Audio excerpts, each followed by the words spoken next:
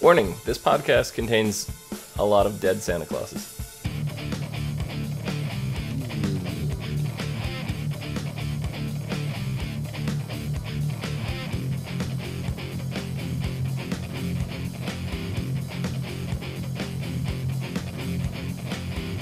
What's up, everyone, and welcome to the ASOTV podcast for the Vampire Diaries, Season 7, Episode 9, Cold as Ice.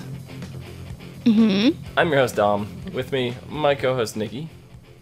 Hi-yo. Hi-yo. Hi-yo. Hi-ho. Mike, down there. Foreigner is now stuck in my head. She's as cold as ice. And, Damn straight.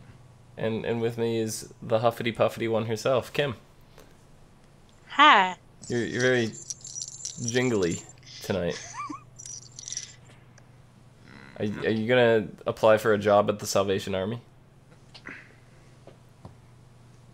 Oh my god, no. Oh my god, you don't even know that story and you made that joke. Jingle, jingle, jingle, jingle.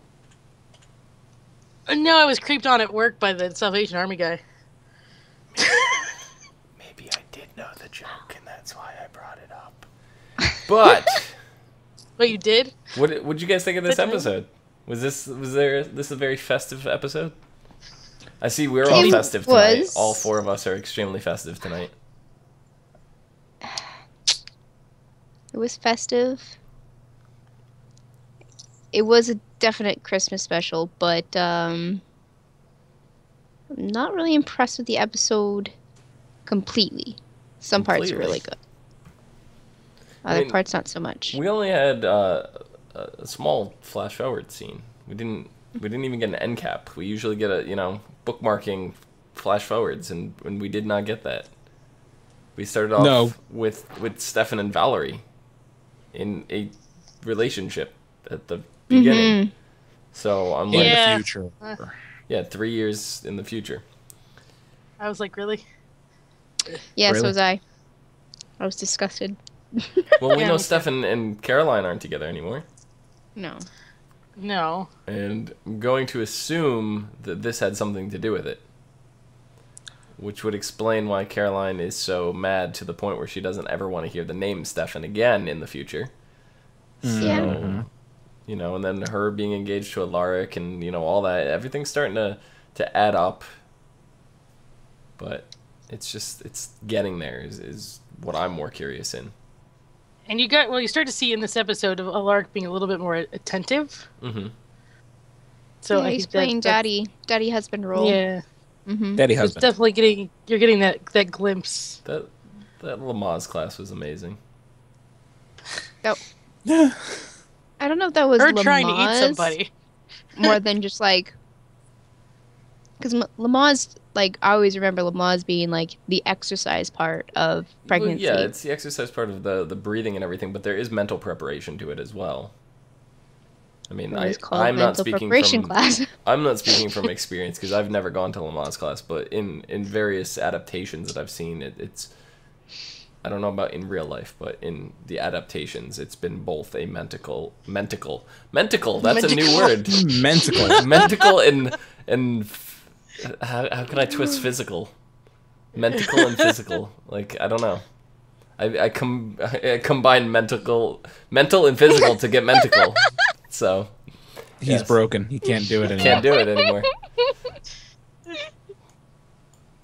Yep. Nice job.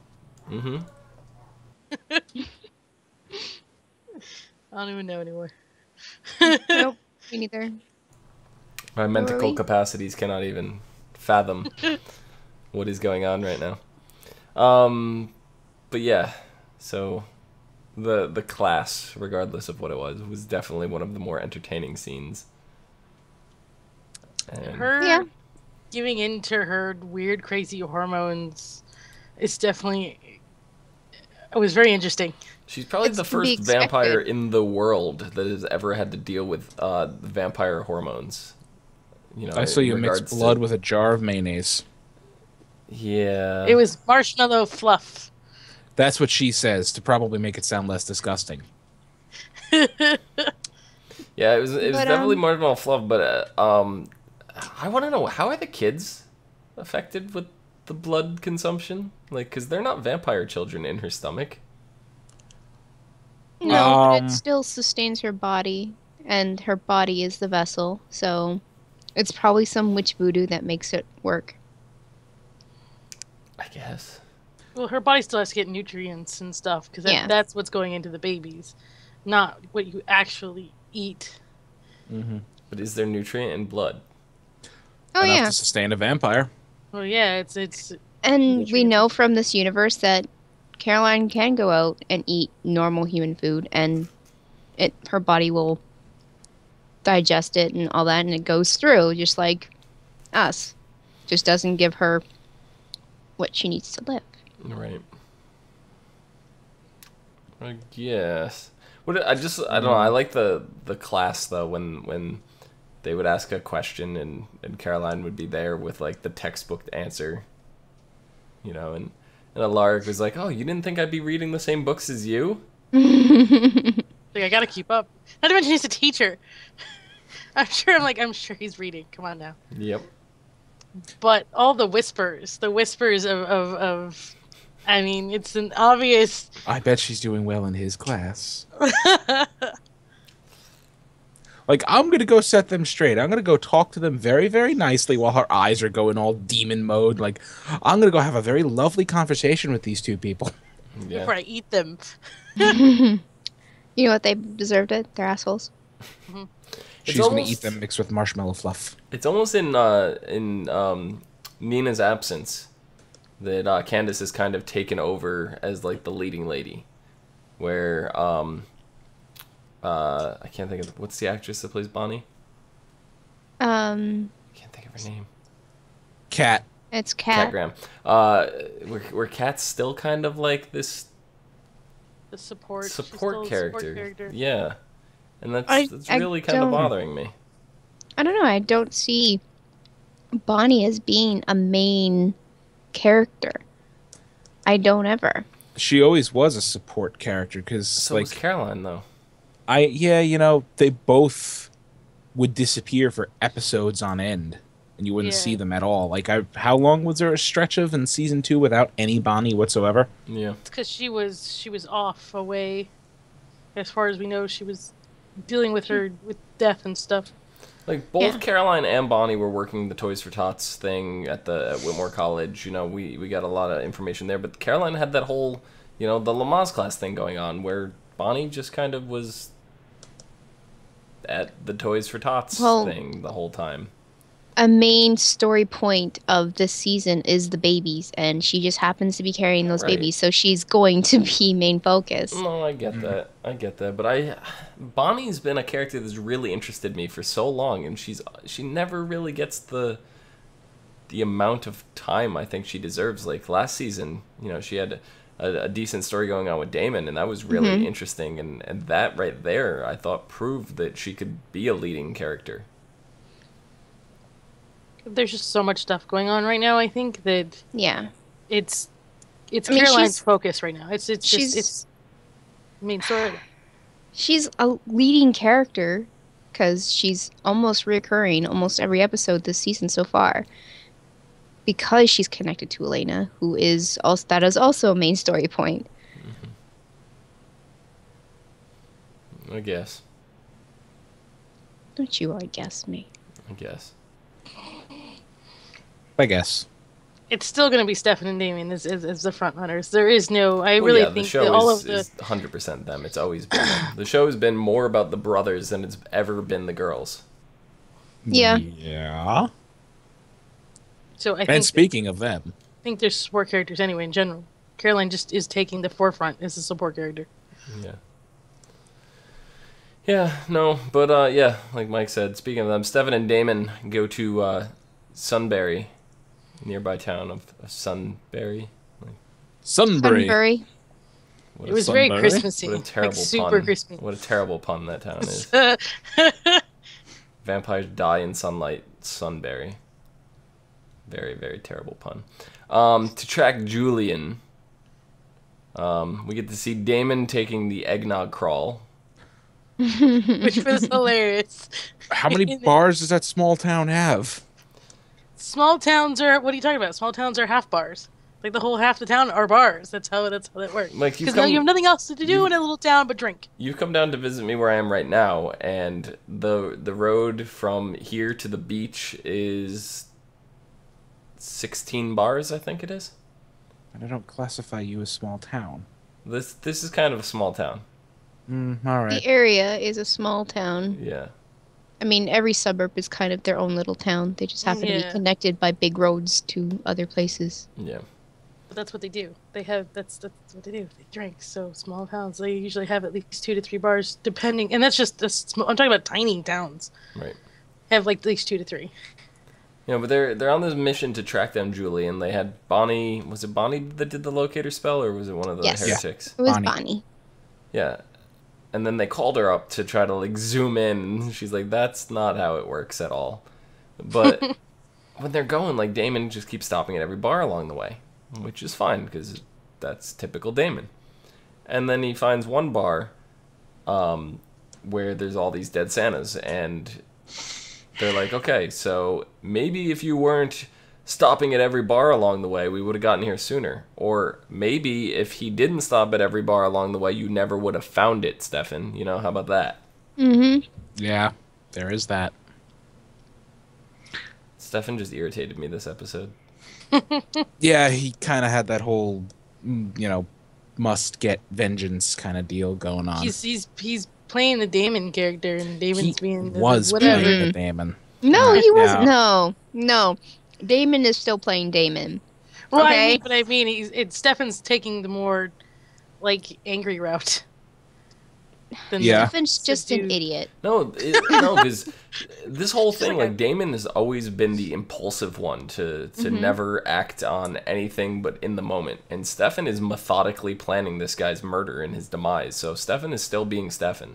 Mm-hmm. He's just out for vengeance right now. If Damon wanted to kill kill him, there would be no plan. He would just walk in, snap his neck, and walk away. Yeah. If Damon would have went through with killing him in the first place instead of walking in and being like, "Hi, so here's this like oddly veiled story about how Stefan wants to kill you, but I'm going to tell you through innuendo and not directly." This is true. It's all Damon's fault. He fucked all of this up 2 episodes ago. You know what Stefan's doing right now? It was more than that. It was like he's setting up like a Fred trap in Scooby-Doo. That's what Stefan's doing. He's gonna hit the button and it's gonna there's gonna be pulleys and there's gonna be things. Whereas, Damon would go in, just snap the neck and be done. Whereas Stefan's gonna watch his contraption go and be like, "Oh!" Yeah, he's watching his Fred contraption go, and suddenly Shaggy and Scooby wound up caught instead of the monster. Mm-hmm. Exactly. See, you guys are talking about Scooby-Doo, and I have more of a Wile E. Coyote kind of vibe going on here, where everything just blows up in his face, everything that he tries to do. It's the same concept. It's just a different cartoon. Mm-hmm. Well, except Wile E. Coyote uses like ropes and wood, and somehow it explodes. So here's my question. Usually it's Acme bombs. What are you talking about? So now that they've done the first half of the season, where they've been giving us brief glimpses of Flash Forward, right? Mm-hmm. Are they going to do the second half of the season post 3-year jump and just give us brief glimpses of Flash back? We're getting a 3-month jump coming back from our actual 3-month break. So it is going to be real time has passed between this episode and the next one. Okay. I like my idea. But anyway, Damon this whole episode wanted to give up. Yeah. He just wanted to throw the towel in and not deal with it, even though he was all gung-ho for helping his brother avenge the murder of his child before. But now he's just like, forget it, because Lily and things are traumatic, and you even saw at the funeral earlier in the episode. He just didn't give a shit. So... But does he give a shit? Is he being Damon? Damon usually gives a shit, but acts like he doesn't give a shit. No, he doesn't give a shit. I don't think he really gives a shit. No, not about Lily. Not yet. He'll give a shit in 3 months, but I think he feels guilty, but he doesn't know for what though. He doesn't feel guilt yet. It's not yet. I guarantee you. Does. I guarantee there's no guilt yet. I'm not saying he's feeling guilty for something specific. He's just overall feeling down because something happened. or it's just not going his way. He's got something going on in his brain because he's doing all of he's acting out. He's acting out a little bit. He's not going full scale act out, but he's doing his drinking and his I don't give a shit and he's always drinking. Damon.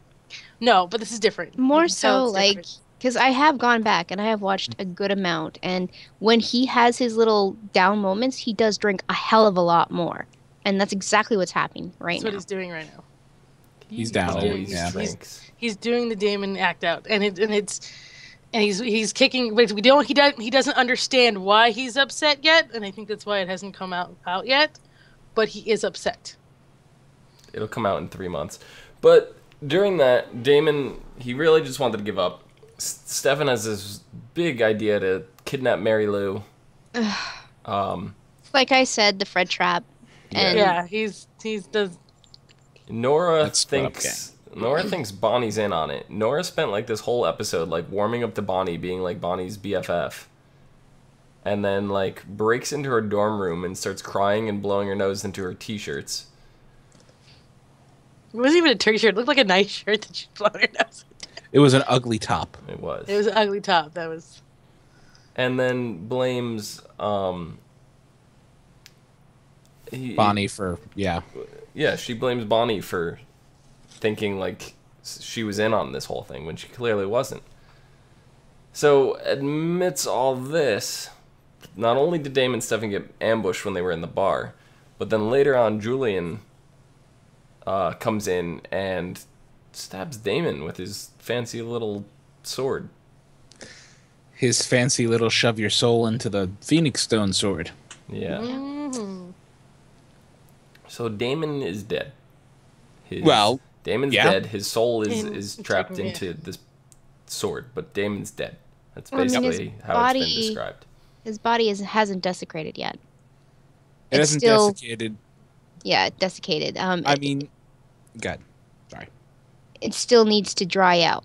Mm-hmm. So, I mean, as long as they keep his body nice and fresh, he's not dead yet. It could still desiccate, and as going to because he can't feed. As long as they enter it back in, he'll be fine. Yeah. But then just when you think he can't get any worse, the end of the episode comes along, and Nora comes in and does the same thing to Stefan. He deserved it. He did deserve it. He's being stupid. It was his plan blowing up in his face, but I was still very surprised. I was surprised by that moment. I was. I was too. Now both of them get to spend the next, I guess 3 months or longer in their own special hell. And we've seen Damon's. We've seen some of Damon's. I mean, who knows it's the Civil War, and we know that Damon had some issues during the Civil War. We know he left and went AWOL.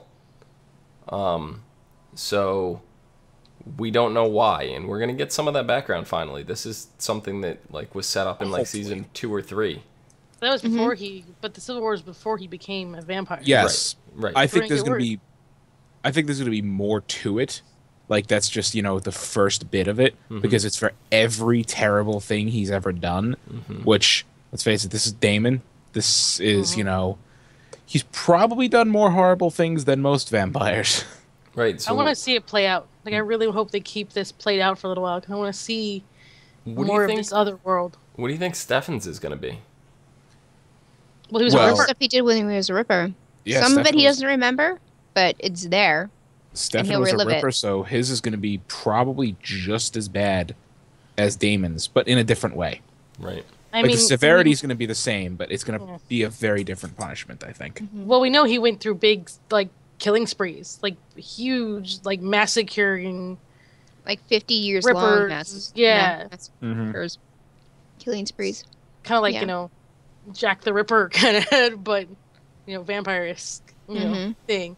So to see, I want to see some of this. I really want to hope they play this out for at least a couple episodes, to where we get to see this other world, this whole I don't know, the CW, they pull shit on us all the time, where we want something really, really bad, and they're nope, we're gonna shorten this down. They're gonna handle a lot of it in flashback more than they are gonna be him trapped there. It's gonna be something triggers in the episode that's gonna have a similarity to something that happened in the Hell, and I think that's how they're gonna handle that. They're gonna deal with these sideways flashback things. So you think we're gonna come back 3 months later? They're gonna be out of the Hell. And... Damon is going to be in Damon the preview that we see at the end of the episode. The preview we see for next week. Hell is Other People is the name of the episode. Damon wakes up after having been dead for 3 months. Bonnie wakes him up, and he's having a very hard time determining what exactly is real. We see in the clip Damon attack Caroline, and Matt screaming at Damon to stop. This is next week or after the winter break? After the winter break, 3 months Okay. from now. After the break, yeah. All right. And then Julian still has Stefan's body, and has thrown around the idea that he may burn it. So they need to get Stefan's body back before he burns it, and then they can't. Otherwise, they will not get Stefan back, is what was said in the preview. They won't get Stefan back in his Stefan body. But we anybody, saw we the don't know. Flash. I mean, we obviously we've seen what happens when another vampire is entered into a body, so it doesn't A really human work body. very well. Yeah. No, Yeah. it's a vampire body. But we also know in the 3-year flash forward that Stefan's back in his body, so don't really have too much to worry about there. Yeah, that's kind of giving that part away. Yeah. But I think the most touching part of this episode was Caroline visiting her mother's grave. Her first Christmas without her. Yeah. Mm-hmm. So I think that just kind of it wasn't really the last scene, but it was the second to last scene. Just It the could way have that, just the way that Lily's could have been. funeral wasn't the first scene, it was the second scene. So it's like the two things almost bookmarked, bookend each other. So It was sad and at the same time, I liked that scene. yeah, I did too. So I really thought Arik was going to show up for a second, but yeah, I think that it definitely had its purpose. That Caroline's going through some things, and she needs her mom right now, and can't. Yep. Was there anything else you guys wanted to talk about? No. What about Julian's new lackeys?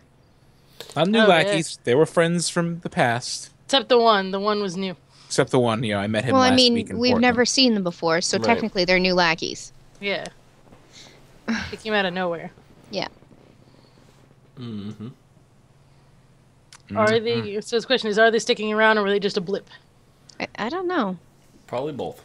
Notice that none of them had any speaking lines. Not You're a right, single none of them one of them talked. spoke. Mm-mm. So No. either they had the bow treatment, or they're just None. one-off They one-off had characters. scars. We would have seen them. Yeah. I They think would have made it. That's Yeah, they would have probably made a. leaning more toward deal with one-off that. characters because characters that do not have speaking roles are technically considered extras. Yeah. And extras get paid much, much less. Yeah, you get paid more for having speaking roles. Yep. Even if the speaking role is, "Hi." Mm-hmm. Literally, you can have 2 lines, and it's like a good chunk more. It's double Oh. your pay, Yeah. if not more. So, yep.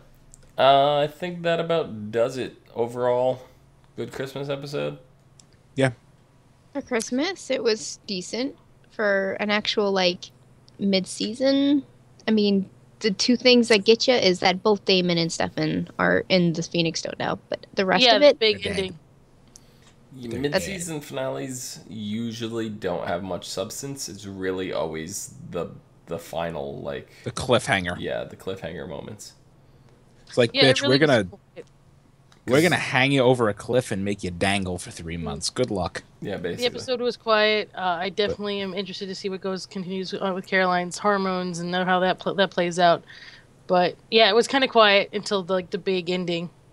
I'm not dangling because I know it's going to happen in 3 years. I know.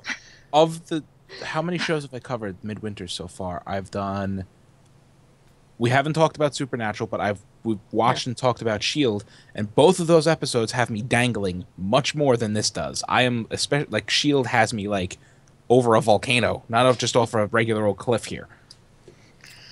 Okay. I don't know. But I liked this episode. Like overall, I liked this episode, It's yes, good. overall. But it's it just didn't hit me like like Nikki was saying. It does not have that impact of a midwinter break. It wasn't that that. Oh my god! usually- Oh my god! Oh my god! I can't. This is gonna be horrible for the next 3 months. I need to see this. If Kinda there was no feeling. flash forward, it would have been exactly that. Yeah. But If we because put it- we know yeah, what's if you going to don't know. happen in 3 years, I'm not worried. I'm just I didn't scream, curse, yell, "Why have so many questions?" or anything like that, unfortunately. We There didn't was get no worry. anything out of the vampire hunter at all this episode after the big setup last week. Who is she? Yeah, we still don't know. Yeah, we still don't know who this person is. Yeah. So So, I'm more curious about what happened to Enzo. Where is he? well, we know that Enzo was in the Oh, Enzo truck alive. thing. Yeah, whatever. And we know he's alive because he's in the 3-year flash forward. Yes. Smooch that- and Bunny. Smooch. Yeah, I want to know how that lot. plays out. Smoochy, A smoochy. lot. A well, lot. we saw last week Bonnie was in the support group, and she kind of Yeah. like hit rock bottom there. So Enzo's just kind of been there for her. That's basically how that plays out. So, And the only characters we don't know the status of due to flash forward are Julian, Nora, Mary Louise, and Bo. And Bo. Tyler and Jeremy. Well, they're Jeremy hasn't. We've already seen Tyler in one of the flash forwards. Yes, you're right. Yeah. We've seen him. He's been in a couple blips, So but still very just blips. Or And we Matt. We haven't seen Matt in the flash forward, have we? No, Matt's we dead. have not. Ooh. You think Matt's dead? Ooh. He isn't in this episode. Like, he wasn't in this episode at all. And I was like, I'm still interested in what was going on because it was like all of a sudden he was doing shit.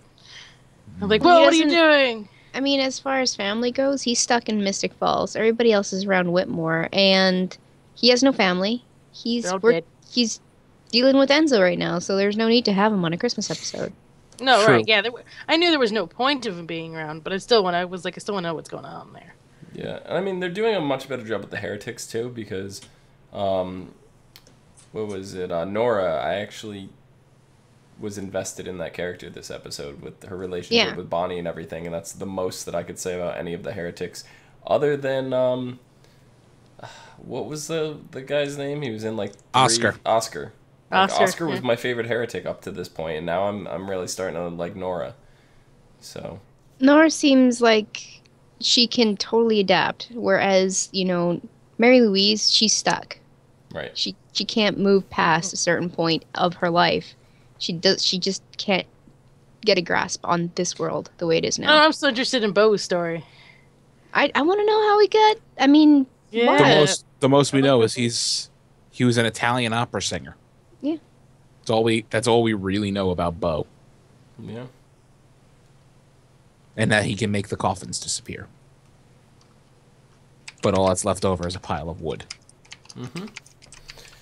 So I think that about does it.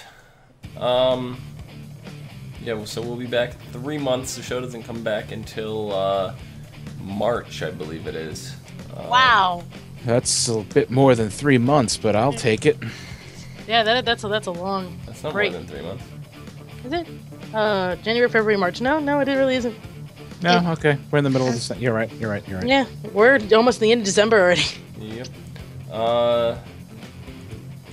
Oh no, I am wrong. It comes back January 29th. Yeah, Oh, Interesting. that's okay. Okay. I'm not upset. Okay, then. Yeah, it's Once Upon a Time that comes back in March. That's where I got confused. and then Right. then we have Sleepy Hollow in February. Yep.